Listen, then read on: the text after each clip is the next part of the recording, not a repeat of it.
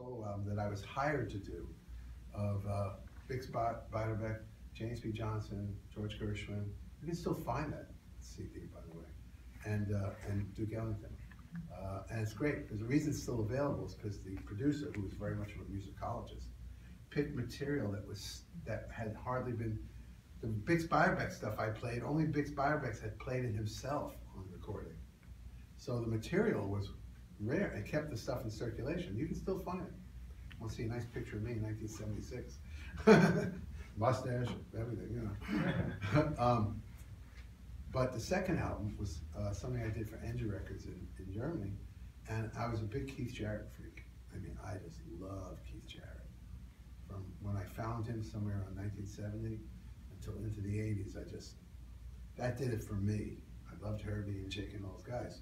But that was a new level of love, because there was some kind of almost a classical feeling that the others weren't doing. And I think I came more from that feeling, you know? So I did this album, which I thought was like that kind of intensity of the Keith Jarrett thing. And I really liked it. And then I went out on my first tour with Archie Shepp for a 6-week tour. The first time I played with a rhythm section for 6 weeks. You know, talk about not playing with rhythm sections. It was always one at a time. After 6 weeks, my time was so much better. And then I put the recording on, and I went, oh no, I wish I had recorded this after the 6 weeks, you know? You're always gonna do that. When you do your first record, I guarantee something's gonna happen afterwards. You're gonna go, oh God, I wish I had done this first. You know, like there's some new thing you learn. It's just the way you feel about your first recording, you know? And now I just can't even listen. I tried one day, let me see how, it's brilliant and it sucks. You know, every time I started with the tempo was faster. Then it went more into a legato with the pedal, and you know, I didn't sustain anything because I was never comfortable with rhythm. So from that time on, it was so painful that I decided to make the emphasis rhythm. And that's what I would counsel you. From this point, make a source of exercises that you devise rhythmic, whether it's clear eighth notes against a counterpoint left hand comp, or clear combination of two hands, or simply clear eighth notes in the right hand in a time. Rhythm, which is the thing I didn't want to do. I have that European thing of more being fascinated by the harmony. But you know, a lot of times we're rhythmically weak. And once I discovered that was about 1982, I made rhythm my main practice. Even if I worked on new ideas, they had to be put in a rhythm, because I wanted rhythm to feel as good as rubato. And I don't think I've even gotten there to this day. But when I haven't played in a while, the first thing that goes is the rhythm, because it wasn't natural to me. You know, harmony, I always got that. You know, but rhythm. So that's what I would do with you. You know, there's more to be said about that. But one suggestion is you make a line of eighth notes, and you can make an interesting line of eighth notes, and you practice it against a metronome, 1 bar, resting 3. And you can put that anybody can do this. You can put that 8 notes in any bar. So it could be the second bar, or it could be a third bar. So the first bar sounds like this. Dabba dabba dabba dabba da. 3, 4. Dabba dabba dabba dabba da. 3, right? And what if you put in the second bar? 1. Dabba dabba dabba dabba da. 4. 1. Dabba dabba dabba dabba da. They have a different feeling depending on what bar you're in. 1, 2. Dabba dabba dabba dabba 4. 1, 2, 3. Dabba dabba dabba dabba 1. So it gave me a sense of the 4-bar phrase.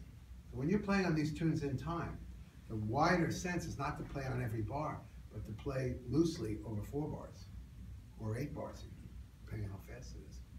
That's one exercise. Another exercise, and all these are in my video, by the way, the one Jazz Heaven, which you should check out. There's really great rhythmic exercise in there.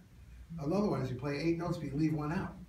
These are rhythms you never considered, because you play in sweeping notes, right? So for example, if I leave out the first note, it's like the first 8th note. Ba-da-ba-da-ba-da-ba-da. Or ba-da-ba-da-ba-da-ba. 3. I'm not talking about jazz now. I'm talking about muscle memory. I'm talking about motor skill.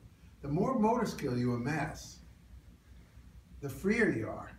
It's not about being chopsy, it's just about being freer. So with the first eighth note left out, it's like this one. Ba-da-ba-da-ba-da-ba. 3, 4. Ba-da-ba-da-ba-da-ba. 3. I mean, you've probably never really nailed a rhythm like that in your young life. And if you nailed it, you'd already start to notice a ripple effect in your improvising. It's like taking this beautiful flesh you've created and putting a spine in it. A bone structure, you know what I mean? Then the second note's like this. Da, da, da, da, da. You'll recognize every one of these rhythms, but you never thought of them as the absence of one eighth note. Da, da, da, da, da, da. Third note is like this. Da, ba, ba, da, da, da. Fourth note's like this. Da, ba, da, ba, ba, da, ba. Fifth note is like this. I like this one. Da, ba, da, ba, ba, da, ba. And imagine if you were comfortable with that kind of thing. You know, your playing would change. Sixth one. Da, ba, da, ba, da, ba, da. No, that was, yeah, that's right. Da, ba, da, ba, da, ba, da. Seventh one. Da, ba, da, ba, da, ba, ah. Eighth one. Da, ba, da, ba, da, ba, da.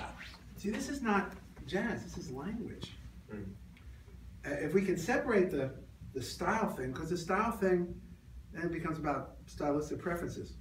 At this point in your young lives, and I mean everybody in this room, and this kind of contradicts what I was just saying to you guys before, but it doesn't really.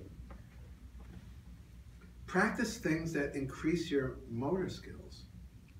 Because the more freer you are, technically, that thing you were playing, Morgan, the easier it is to play that, the more you would follow the things on top of it while still playing it.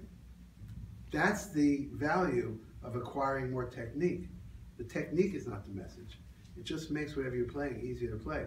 You played Stella by Starlight because you know it so well. Look how creative you were. Now if I said play very early, do you know that tune? It's a great Bill Evans tune. Check it out. Or In Your Own Sweet Way. Oh, these are tunes like Stella. But if you didn't know them, you'd have to play them so straight. This is the purpose of technique or familiarity. Getting to the point where you can mess around with it and you're still playing it.